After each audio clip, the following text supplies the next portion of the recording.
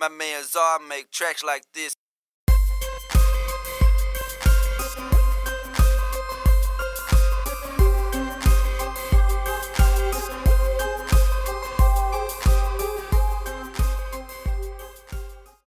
What's going on, y'all? I want to show you how to make multiple stems for your mixes and why you should do this. I do this for all of my mixes now for the past maybe 4 or 5 years, and I recently got burned by not doing this because I had a client had me pull up an old mix, and it was before I was doing these stems. And the reason it messed me up is because those same plugins I used in the mix 5-6 years ago, I either no longer have those plugins or don't have them installed, so it caused me to have to remix some of that session to get what he needed done. So if you look at the bottom of this session, you see the top track I have, that's the final mix, and then I've got the acapella, instrumental, and from there I start to create stems, drum stem, music stem, effects stems, which effects being all the reverb and delay. Music is everything except for the drums, and the drums, of course, is the drums. The reason I do this is, if a client asks me to pull this mix back up, I'm able to put it back together without using those plugins that I've had, because I've already recorded everything I've done from those plugins back through here.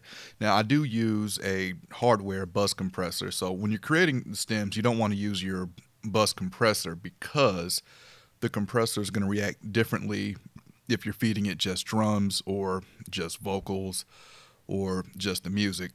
So I've got all my stems done here. I'm going to walk you through doing the dry vocal. Of course, if you play the dry vocal with the effects, then that will come together as what I have in the mix. So as far as for my hardware mix bus, I do take a picture of that and put that in the session folder. Therefore, if I have to recreate it later, I can set it back to what I had it. Or, even worst case scenario, I don't have that gear anymore. I could still use what gear I do have and just apply my bus compression back to it versus having to install and find other plugins and everything that I use to recreate the mix. So to do the dry vocals, we want to make sure that all of our effects are muted, which would be here. So we'll just grab all the effects and just mute that. And then from there, we're going to solo the vocals. So this would be just the dry vocals, no effects. So on a Mac, you would Apple E to go to export mix down. I'm going to rename this dry vocal stem.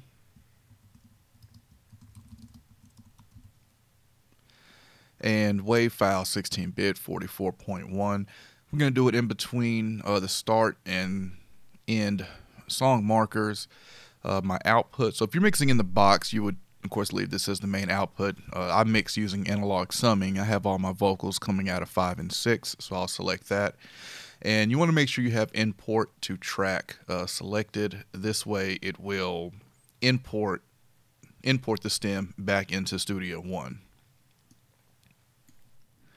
So we'll give a second and let that run.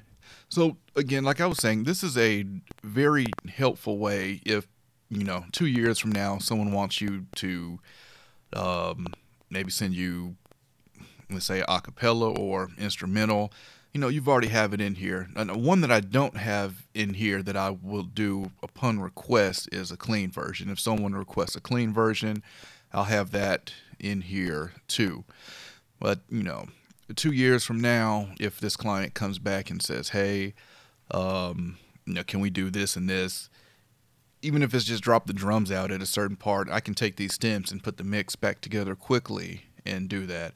Don't know why I put the track up here, but put that down there. Let's go ahead and color code that with the rest. And there you go. So I've got my dry vocals, effects, music, and drums. So these 4 tracks here, if I played those 4 together, it would put my mix back together, just minus my bus compression. So that's how you create stems in Studio One for like I say, your different parts, drums, music, effects, and dry vocal. That's how I do it. Of course, you can do it any way you want to, and while you're already doing that, I go ahead and do a cappella. I go ahead and do an instrumental. And of course, anyway, you're going to have your final mix in there. All right, any questions, comments, let me know, and I'll catch y'all next time.